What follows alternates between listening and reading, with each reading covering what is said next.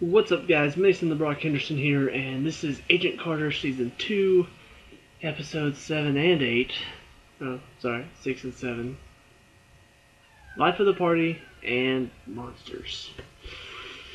Now, last week, the episode ran long, and I watched another show right after this, so as soon as it ended, I had to switch over there, and I'd already missed like the first 5 minutes. I did not get to see that this was going to be a 2-hour event tonight. So I'm much later than I thought I'd be, so if I yawn, that's why. I'm very tired. I just thought I'd throw that in there because this show is making me tired now. But yeah, this was a 2-hour event, so you had 2 episodes in one night. And because I forget where it left off, I can't really remember exactly where it cut in the middle. I'm just going to talk about it all. But it's getting very, very interesting because in the first half of it, it's kind of like them trying to figure out, okay, we got to get to Whitney Frost. You've got Jason, and he's like slowly being drawn away by some unknown source, and they're trying to figure out how to stabilize him. He's got an idea of what he can do because of the zero matter energy, whatever it is, that he absorbed. It made him tangible for a second, and so he's got this idea of what he can do, but he needs some of Whitney Frost's like zero matter out of her to build this machine or whatever. It's all that hokey Marvel Marvel science stuff. The stuff that sounds like it should be real science, but it's obviously not because they're talking about superhuman stuff. Anyway, and so they're trying to figure out how are we going to get this stuff out of her. How are we going to do all this with the fact that Peggy's hurt? And so they decide, hey, I know, let's turn to that psychopath that tried to kill Peggy and wants to be like Peggy. Dottie.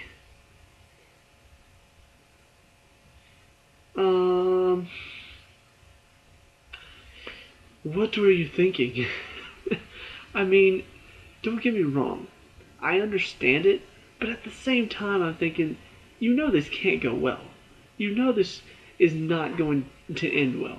Like, I could predict this from the very beginning. As soon as her name got mentioned, I kind of went, no.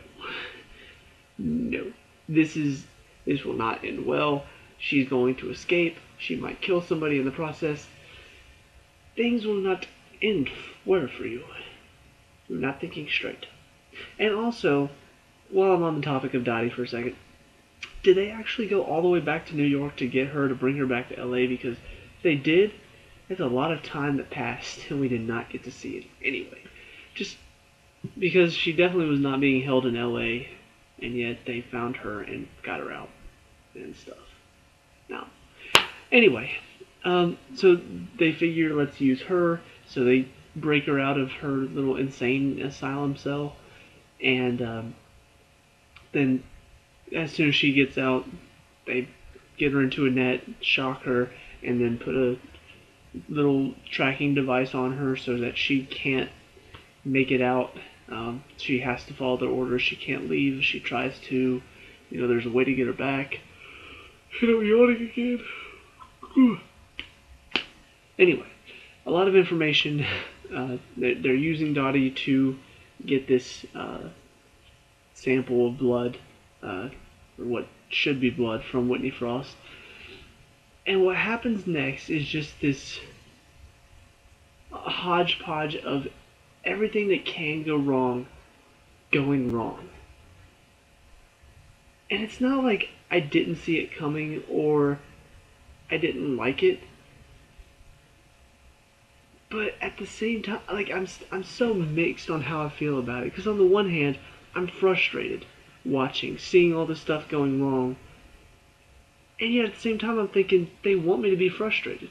Like, there's no other explanation for why they did all this stuff than to try to frustrate me.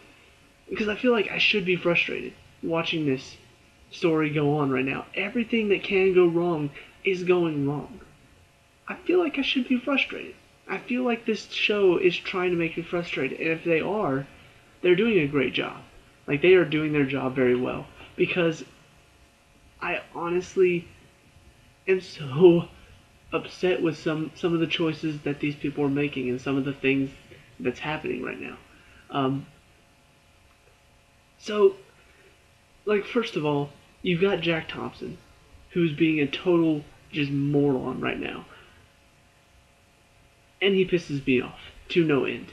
And I feel like he's supposed to, because I said before, I'm pretty sure he's going to die this season. I'm pretty sure that he's helping out the bad guys right now, and he's just so blind to everything that they're doing. I have no doubt by the end of the season he'll have figured it all out. He'll figure it out that they're bad guys, and he's going to die a death, a sacrifice, a redemption of sorts.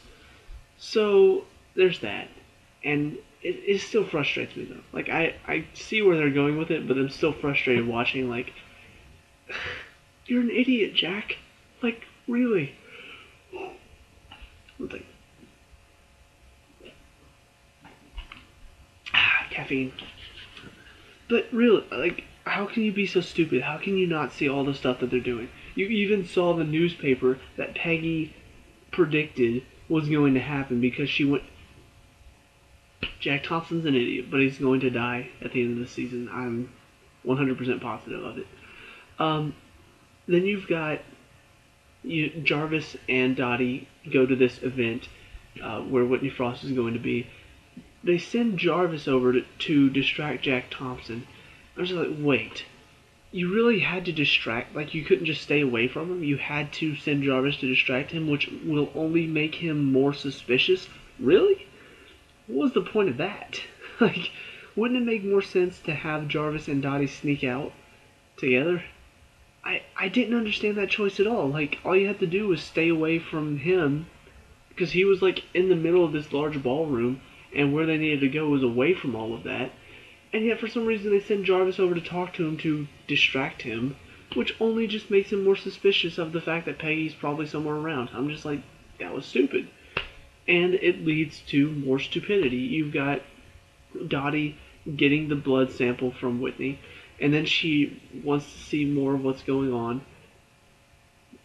Incredibly crazy scene with Whitney. Like, Calvin apparently had this plan to have her taken in for studying or something, and so he has her show off her powers to this council, and then these two guys come in and like start to take her with these like animal rope things, and then she shows apparently her powers have gotten better now because she like does this to the ground and stuff comes out of her hand and it absorbs the two guys that are trying to take her. I'm just like, holy crap, she is more powerful now than ever. So after she takes out the two guys that are trying to take her, she then proceeds to take out all but 4 of the council members and Calvin Chadwick, so we don't have to put up with his like smug little face anymore. I don't know why.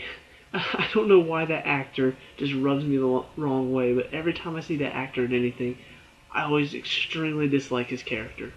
I did in this one too. So he's gone. And then Whitney kind of takes over the council. She is now in charge, and that's a very interesting turn of events. But Dottie witnesses this all. She then gets caught trying to escape, starts beating up guys, which Peggy and Sousa are in the van, and all of a sudden, after they have like this little romantic moment, which I want to slap both of them because I'm just like, Peggy, you have Jason, Sousa, go back to your fiance. Just tell her it's all a mistake. Peggy's gonna leave after all of this. Go win her back, you moron. Because the first season tried so hard to get me to like them together, and then at the beginning of this season, split them apart. I'm just like, okay, so they're not meant to be together. And yet now they're trying to bring them back together. I'm just like, make up your mind, show. Do you want me to want them together or not?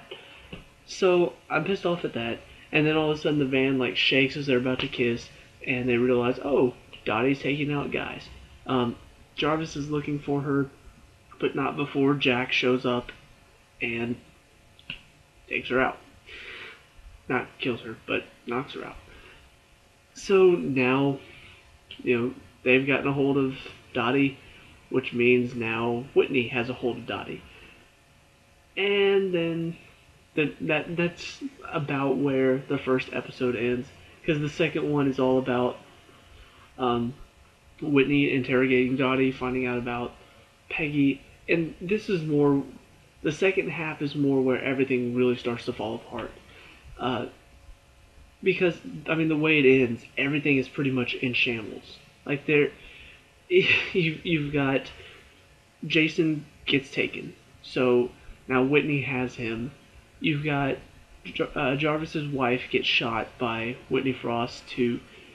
She's not gonna die because Whitney even says, I think Jarvis's wife says, she'll never stop looking for you. She's like, but I can slow her down, and shoots her. So obviously this was just a way to get Peggy off her trail for the moment. So she's most likely gonna make it. You've got Sousa gets the crap beat out of him by some henchmen, and then goes into work and finds Vernon Masters is waiting for him, and somehow has the ability to take over his job. And I'm just like, hang on a minute. Like, let's slow down for 1 second and kind of take a step back and look at this. Does this make any sense whatsoever?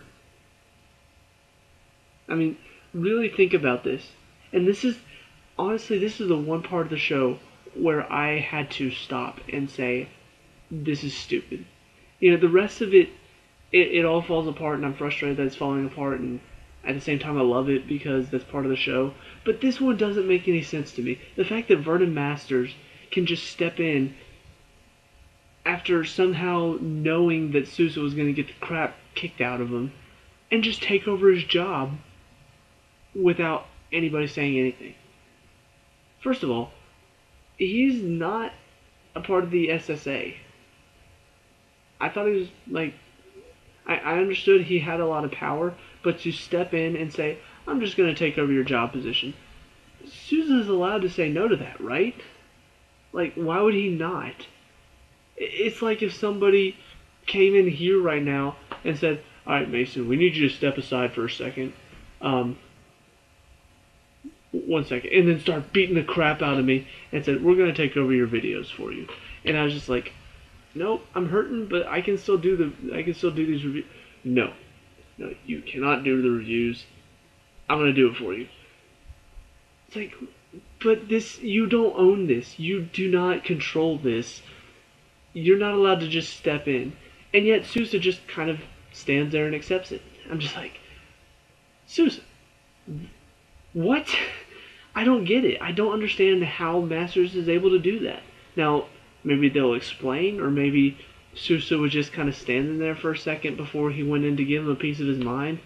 I don't know. But the way it set up, it made it look like Sousa was just kind of like, well, he's right. I better go home now and take a load off. Just like, this is stupid. But to be fair, it's the one problem I have with this show so far. So, like I said, that's another thing going wrong. Vernon Masters is now running the SSA branch in LA for some reason. So everything's falling apart. Everything is like in shambles now. Everything they've been working towards, trying to stop Whitney Frost, trying to stop this council. Even like Dottie escapes, which actually is kind of stupid on Peggy's part, which is another one of those, is this show trying to frustrate me by making her make stupid decisions, and that's just part of the show, because she leaves a cop out there, just a normal cop, and she's just like, alright, do not listen to anything she says, and don't open this trunk no matter what, for nothing. I'm just like, you really think Dottie's not going to escape somehow? You really think she's not going to break out of the trunk, take down the cop, and escape? I mean, this is Dottie Underwood we're talking about here. She is a crazy psycho and a pretty freaking great spy. She knows what she's doing. And yet, Peggy's just like, nah, I'm sure leaving one cop outside my trunk will stop her. No. No. This is just like when you first decide you're going to break her out. I'm like, this will not end well. And it does not end well so that happens. But yeah, just a lot of weird decisions from the characters this week, and then everything falls apart. And I kind of saw it coming too. And here's the thing.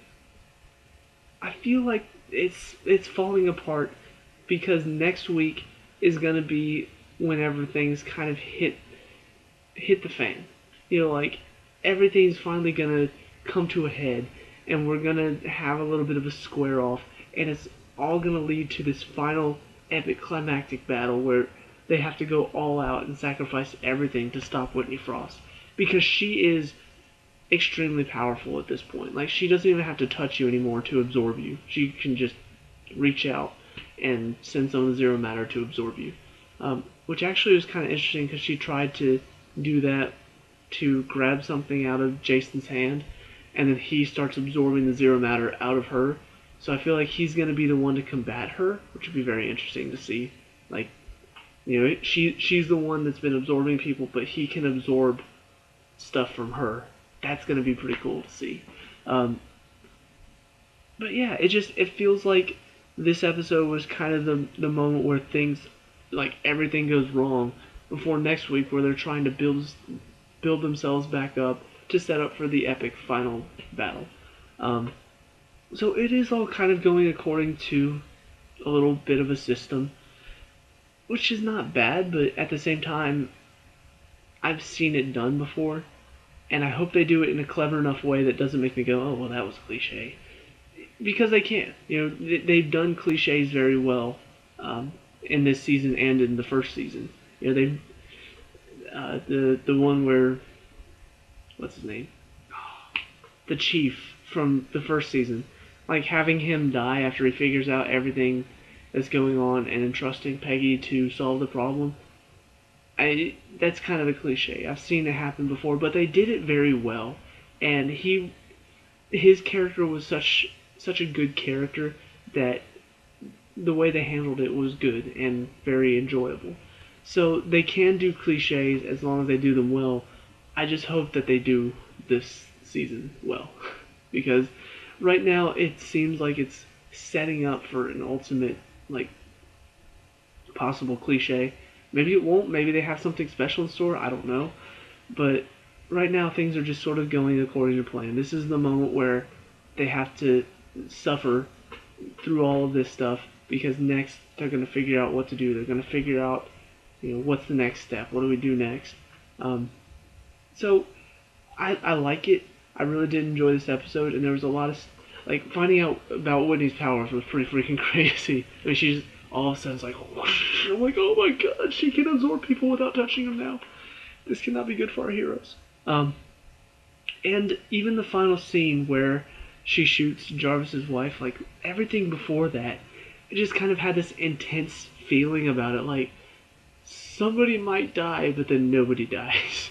Which I kind of got the same feeling last week whenever Peggy was fighting her, and they brought along Rose, and they brought along that IT guy from SSA. I'm just like, somebody could die this week, and then nobody died, even though Peggy got rhubarb sticking through her.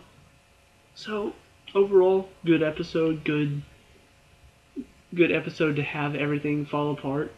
I don't like that they're kind of rushing through, because this week was a 2-hour event, next week is a 2-hour event, so they've got 10 episodes, which actually, let me just check this really fast.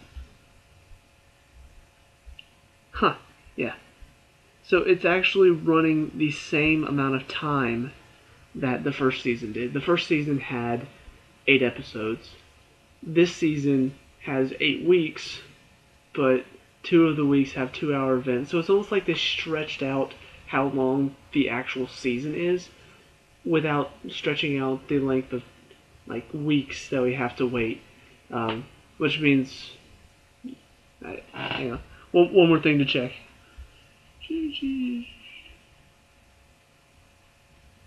Okay, so actually last year it started earlier and ended. It started and ended earlier. So it ran for 8 weeks last year. It's running for 8 weeks this year. I guess that's sort of the marketing thing. It starts up a little bit after Agents of Shield ends, and then ends right before the second half of Agents of Shield season begins. Um, so, it kind of feels like they're set to a system. But anyway, that's just more. That's not so much about this show. It's more about the entire setup of like the series, I guess. But anyway, moving on. This episode in whole is a very good episode, and I don't want to sound like I'm crapping on it too much because I'm really not. Like, I do enjoy this episode. It's just that one moment with Sousa and Masters just taking over his office was stupid and poorly done, in my opinion. But that's the one problem I have. The rest of it is frustrating from an audience point of view. It's not frustrating as in, man, this episode sucks. It's frustrating me. No, this episode is so good because it's frustrating me, because it wants to frustrate me, and that it's succeeding in doing that. So maybe it's not. Maybe it didn't frustrate you at all. Let me know down in the comments. Leave your opinion down below. We can talk about it, discuss what do you think is going to happen next, how you think this season is going to end, and are you ready for Agents of S.H.I.E.L.D. to start back? I am. I want to see Daisy again. Anyway, that's this review. Leave a like and subscribe for more Agent Carter content, and I will see you at the next review. Peace out.